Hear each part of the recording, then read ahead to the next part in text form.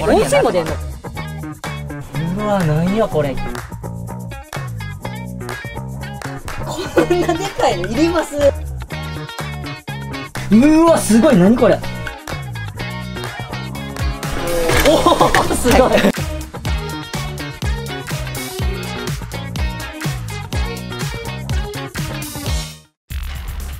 Motorz。はい、皆さんこんにちは、モーターズの森です。今日はですね、キャンピングカーで一番大きなイベントですね、ジャパンキャンピングカーショーの方にやってきました。なんとですね、もう新作の車がもうめちゃめちゃ多いんですよ。なので早速いろいろ紹介していきたいと思います。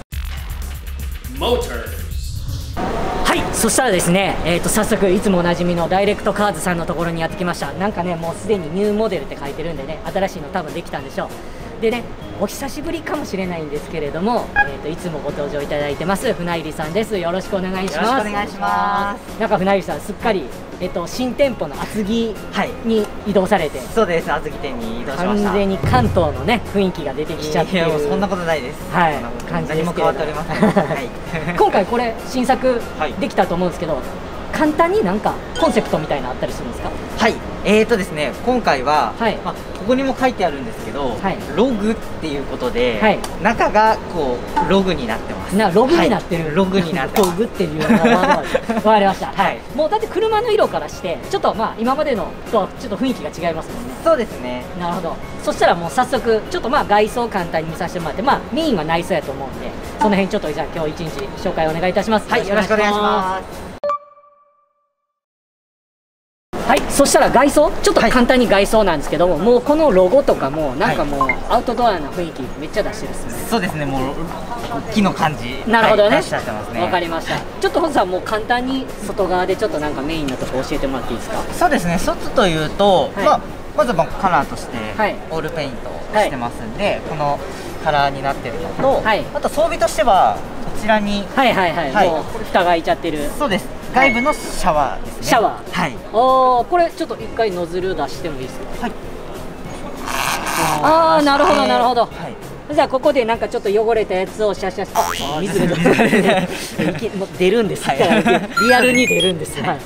で、洗って、ちょっと中に入るよっていうのができる。そうですね。で、温水も出る。温水も出るの？温水も出ますよ。はい。これですか？そうです。温水も出るようになってます。あ、なるほどなるほど。これはでもちょっと便利かもしれないですね。温水って何に使うんですかね？温水は今の季節水だと冷たいんで、あったかいお湯で何か洗ったりとかいう感じなんですね。そういうことです。ありがとうございます。あともしそしたら後ろの方ダーっていったら、こっちは後ろは収納ないんですね。収納はないですね。で、先ほどのシャワーとかの給水の入れる方、口が入れる方ですね。なるほどなるほど。口があって、あとは強いて言うとここですね。外部の収納です。よいしょ。おお、正面まである。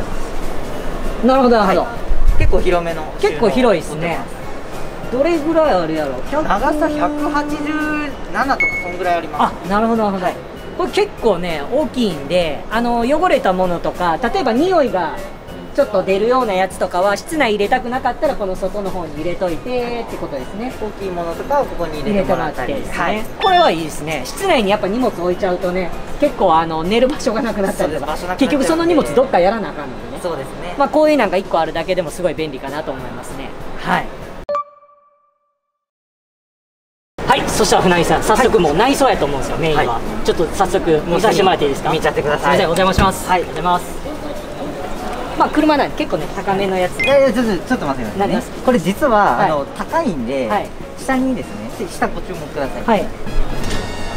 おお、すごい。あれ電動じゃないですか？しかもステップがあります。はい。腕上げましたね。いやいや、もうすごいですね。ちょっとしたことですけどね。これが1個あるかないかでもめっちゃ乗りやすいと思うんで。すいません、お邪魔します。うわー、もうこれ内装が今までのトリップと全然雰囲気違いますね。そうですね。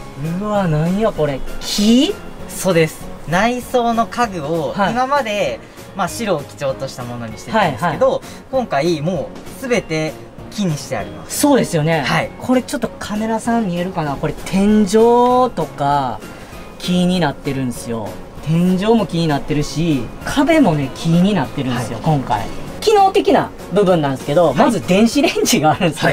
これほぼ家庭用じゃないですか、これ。そうですね。AC 100ボルトで使える、電子レンジをもう標準で入れてます。なるほどですね。ってことはもうやっぱりサブバッテリーが結構充実してるですかね。そうですね。サブバッテリーもインバーターも、もちろん標準でつけてますし、サブバッテリーもリチウムイオンバッテリーのものを入れてます。ソーラーパネルもつけてる。ソーラーパネルもついてます。あ、なるほどですね。あとはもうね、ここ木目調やったのでちょっと一瞬気づかなかったんですけど、これ冷蔵庫。冷蔵庫です。はい。ちょっと開けてもらっていいですか。はい。上が100リッターの冷蔵庫。ほう。はい。で、下が48リッターの冷凍庫。冷凍庫。はい。こんなでかいのいります？あると便利かな。まあまあ便利は便利ですね。でもこの容量の電源確保するってなったらやっぱ結構なね、バッテリーちゃんとしとかんと。そうですね。まあまあもともとね、ダイレクトカーズさんすごいバッテリー、サブバッテリーにはすごい力入れてはったんでね、まあこの辺もねちょっと見えない部分ではあるんですけれども、そういうとこ結構しっかりしてるのかなと思いますね。はい。あとまあこの辺がまあそうコントロールするパネルになってるんですよね。そうですね。まあ天井の電源であったり、冷蔵庫のものであったり、ポンプとか、まあそういったようなものがここで集中で管理できます。なるほどですね。まあこの辺とかもね、もう木でちょっと雰囲気ね、こんなとこね別に手抜けると思うんですけど、この辺のこだわりがね、今回かなり進化してるんじゃないかなと。やっぱりこういうちょっとしたところももう木にしてなるべく木の感じのイメージで、そうですよね。聞いてます。あと僕ねめっちゃ好きなんですけど、このなんていうの、間接照明、これが優しい。そうですね。ピカってライトだけじゃなくて、この間接照明がなんかそのさっき言ってはったログハウスっていうか、そういう木の温かさを雰囲気がいいかなと思いますね。寝るときはこれだけつけてあげると、そうですよね。もうふわーっとめちゃくちゃいい空間になります。柔らかい感じで。そしたらもうちょっとねこっちの方ずーっと来てもらって、ここがまあいわゆるキッチンになるんですかね。そうです。なるほどなるほど。まあ上2つ収納まあもちろんあって、ちょっとそのキッチン行く前に気になって、これ何なんですかこれ。これ換気扇です。換気扇。はい。ちょっと下から、ほんまや、下から見たらちょっと分かりやすいですね。これ焼肉屋さんとかにあるやつみたいなやつですか？まあいわゆる、煙をまあ吸って外に出してるんですよね。そうです。すごい。ほぼほぼ家のような作りになってきましたね。まあちょうどここにシンクとコンロがありますので、ここにコンロがあるから、なるほど。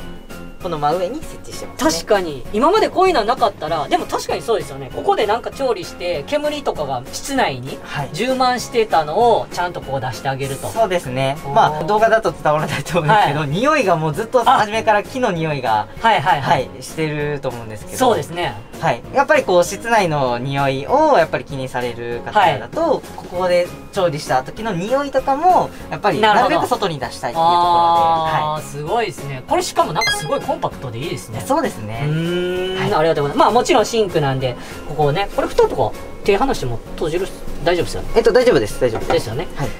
こう水道とかもね、まあもちろん、まあ今までもね、こういうのはあったと思うんですけど、これはいいかもしれない。ちょっとしたことですけど、あるかないかで結構変わるかもしれないですね。そうですね。あとまあね、料理される方やったらこうやって窓見ながら、料理できるのも。もちろんこれあれですよね。上からはもう、下からは網戸。なるんですね。これ結構僕好きなんですよね。これは閉じるときはこうやって、こうですね。でここは窓が、そうです。ここスイッチを押してもらって、スイッチを押して、そっか。でここが窓が開くと。開くようになって。なるほどですね。で網戸にしといたらまあ風通しもいいと。そうですね。いう感じですかね。戻すときは伸ばして、なるほどですね。いいんじゃないでしょうか。この辺の下の方はどうなってるんですか？下はですね、ここはこういうボイラー、温水が出るので、温水ボイラーとか、コンロとか、ボイラーのカセットコンロがあったり、これカセットボンベが入ってて、なるほど。さっきのはここを入れ替えればなんぼでも使えるってことですね。そうですね。でそのボイラーのコントローラー、温度の、こっちは収納ですね。そっちは収納。なるほどですね。すごい。あとまあちゃんとねこういうところにね日本仕様のコンセントの差し口とかがあるんで、まあねもちろんなんかいろんな電化製品、そうですね、電化製品っていうのかななんかそういうの使いたい時は使えますよっていうのがありますよね。で FF ヒーターの、あ、これ FF ヒーター、FF ヒーターはどっから出るんですか？これ足元から、FF ヒーターはじゃあ足元から出てくるよっていうことですね。そうですね。ございます。早速まあここのまあ今までマルチルームってねダイレクトカーズさんでは言ってる部屋があるんですけど、これ開けていいですか？はい、どうぞ。すいません。これちゃんとねボタンを押さんとね扉開かないように、車揺れてる時に勝手に開いちゃうんでね、こういうストッパーもすごい大事ですよね。うわすごい、何これ。あ、これシャワールーム、ちょっと中入っていいですか？はい、どうぞ。はい、すいません。あ、っていうかめっちゃ広いそうです。あれそうですよね。普通シャワールームとかって大体これぐらいね人きっちり入るぐらいかなと思うんですけど、これ結構広いですよ。うちはちょっと広めに作ってます。なるほどですね。あ、なんか前仕様によっては外からのアクセスできたりとかもあったんですけど、今回のはもうなしで、アクセスはなしで中だけで出入りするような感じでやってますね。なるほどですね。でね、ちょっと皆さんそこからやと見えへんと思うんですけどね、ちゃんとこういうカーテンっていうんですかね、シャワーカーテンもあるんですよね。すごい。まあもちろんここってあれですか、船木さん、マルチルームやから、後でトイレつけたりとかの仕様変更できるんですか？それはできない。最初にオーダーのサインですね。トイレありかなしかで言ってもらえば、一応ここに設置もできるよっていう感じですかね。もしくはラップポンとかそういうようなものを置く感じの。そうですね。なるほどですね。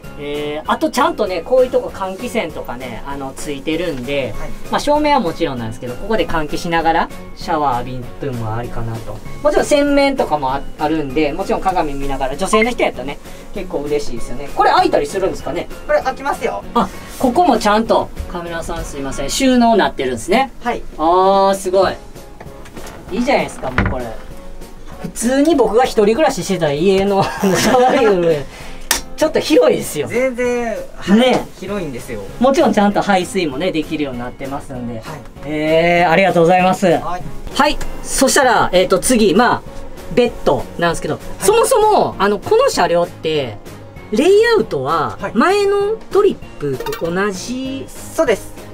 トリッププレミアムっていうトリップの第1弾のものと同じレイアウトにはなってます。なるほどですね。ああ、じゃあサイズ的なことでいうとこちらのベッドだとどれぐらいなんですかね？ちょっと僕で参考になるかどうかわからないですけど今ちょうどこれ壁というかの方につけて、ちょっとサイズだけのすいませんね。ああ、頭はねもう全然ありますわ。まだ余裕が。だから180センチぐらいの人でも寝れますかね。180はあります。180以上サイズありますもんね。そうですね。でまあ横幅、まあ大人の方2人、まあ大人の方と子供の方1人ぐらいだったらもう全然いけるかなって感じですね。そうですね。110ぐらいですかね。あとですね、まあここにもちゃんとコンセントの差し口があるんで、まあ携帯とかね今やったら充電しながら寝れるかなと。あと窓はねもうやっぱりすごくこの後ろの方と前の方で、もちろんこちらも遮光と網戸ですよね。そうですね。遮光と網戸になってますんで、まあ外の景色見ながらちょっと寝れたりするのも、朝もねピャッて開けた景色がいいと気持ちいいですよね。そうですね。大きめの窓にしてますので。あとすいません、もう先に開いちゃってたんであれかもしれないですけどここエアコンじゃなくてクーラーです。クーラーがついてるんですけど、これすごくないですか？そうです。クーラーどれぐらい使えるんですか？クーラーは、まあちょっと状況によるんですけど、まあまあ寒いとか暑いでバッテリーのね、消耗が変わりますもんね。大体なんですが、まあ今この原車だとリチウムイオンバッテリーを4つ入れてるので、まあ400なんですけど、そんだけあれば大体単純計算で8時間。おお、もう一晩は全然じゃあ大丈夫ですね。寝るときちょっと暑かったらエアコン入れてみたいな。十分ですね。朝方とかね夜中は別にそんな暑くならないと思うんで、これはでもこうやって普段はこういう風に収納にしておけるんで、そうですね。なんか見た目はねすごいおしゃれですよね、こっちの方が。寒い時期とかは逆にクーラー見たくないっていうなるほどところでいくと隠せるっていう形ですね。なるほどですね。まあここにもねちゃんとマックスファンついてて、ファンがついてて換気もできるよということですね。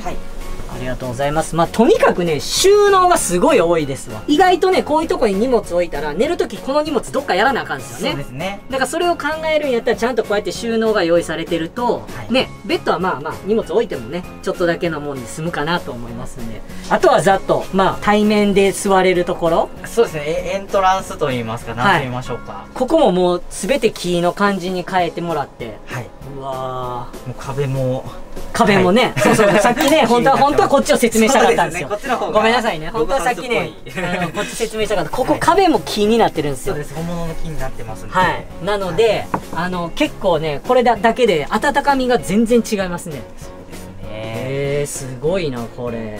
じゃあもうここは一応4名。そうですね、対面で座れるような。団らんする感じですかね。乗車定員は、これは、6名。これ7人。あ、7名。7名っていうの前が3人。前3人に。で、ここ4人。そうです、4人ですね。これはシートベルトあるってことは、ここに座って乗車する感じで。そうです。対面で座ってっていう形で。ちなみにこれは、なんか、あれですか、ここもベッドですか？そうです。ベッドになる形です。で、これがじゃあ、ここで2人。そうですね。お子さんが2人ぐらい寝れるスペース。まあそうですよね。長さ的には子供さん用ぐらいかもしれないですね。なるほど、なるほど。じゃあ次、早速、この、まあ運転席の上の方っていうんですかね。まあバンクベッドになってると思うんですけども、ここも一応、大人の人2人ぐらいいけるんじゃん。結構広いっすよね。ここはお2人いけますね。そうですよね。結構広いんですよ、これ。この長さも約2メーターあるんで。ちょっと一応寝っ転がっとこうかな。ぜひぜひ。すいません。本当はここにはしごがあるんですけど。このまま行っちゃって大丈夫ですか？はい、大丈夫ですよ。よじ登ってあげてください。よいしょ。あ、全然。これ。全然どころか。これなんや。ちょっと今ちょうど足が壁についてる状態で、これクッションなくてももう全然手伸ばしてちょうどぐらいですね。ごめんなさい、お腹出ちゃった。カメラマンさんね、ここね、ちょっと壁のところに、コンセントが2つと USB が2つあるんで、まあここで携帯ももちろんそうですね、充電しながらもできますし、であとね、ちっちゃな照明がついてるんでね、本読みたかったらまあつけながら本読んだりとか、あとここにももちろん窓があるんでね、遮光になったりとか、外の景色が見れるんですよね。こんな感じで見れるようになってますんでね。これ窓結構多いの嬉しいですね。そうですね、開けてもらえれば、開放的な空間になりますし、気持ち的にも気持ちでいいですよね。広く感じられるので、ありがとうございます。なんでまあここも2人かな。そうですね、上も2人で6人就寝ぐらいですかね。まあまあ真ん中のとこはちょっと小さいお子さん用かなってぐらいで。そうですね、お子さん2人とまあ大人の方4人ぐらい寝れるようなスペースですね。なってるんですね。はい、ありがとうございます。はい、そしたらですね、もうバンクベッドめっちゃ広かったんですけど、ダイレクトカーズさんのところだとなんか特徴的なのなんかあったりするんですか？これですね、バンクベッドをぐっと上に上げることができて、トリップの時もやってましたもんね。そうです。そこにあれが隠れてるという。なるほどですね。ちょっとそれ見せてもらっていいですか？いけますね。ゆっくりと。おお、なるほど。そうです。でかいな、テレビが。32インチのモニターがついてますね。うちの家のテレビより大きいっす。そうですね。これもちろんテレビつけたりとか。そうですね、まああくまでモニターではあるので、ナビの映像を映してるような感じですね。じゃあナビにテレビが映ってたらこれも映るみたいな感じですかね。なるほど。で今標準装備でWi-Fi機能付きのナビを入れてますので、YouTube とかも見ることができます。おお、なるほど。じゃあモーターズチャンネルも見ながら、うちのダイレクトカーズのチャンネルもなるほどですね。それ流しといてくださいそしたらそれをじゃあそういうのもできるよっていうことですね。そうですね。これめっちゃいいっすよね。これはないと思いますよ。ですよね。ここに変な話テーブルに今ちょっと僕らここにいるんですけど、まあこっちでねこうご飯食べながら談笑しながら、まあうまいことテレビが見れるような状態とか映画見たりとかしながらここでこうねワイワイできるっていうのはもうできますし、後ろで寝てる時も見れるわ。これぐらいのサイズやったら全然見れますね。そうです。素晴らしい。ベッドが縦向きになってるので、これでちょうど見れるっていうところも一つ。なるほどですね。素晴らしいです。ありがとうございます。はい、そしたらですね、今日一日どうもありがとうございました。ありがとうございました。船入さん、すいません。もう早速、まあ皆さん気になってるのは、こちらですよ。まあ今回木でね、内装ぴっちりやってあるんで、まあ手間もかかってますし、まあ今木高いですから木材。そうですね。ね、あえて高いのにやっちゃったんですねこれ。もうやっぱり人気なので。なるほど。そういう要望が多いから、まあ今回形にしたというところですね。そしたらもう早速ちょっとお値段なんですけど、ズバリおいくらですかね。ズバリ。いやいや、ちょっと待って、安いな。嘘です、嘘です。今でも僕今注文しようと思いましたよ今。嘘です、ジョークでしょ。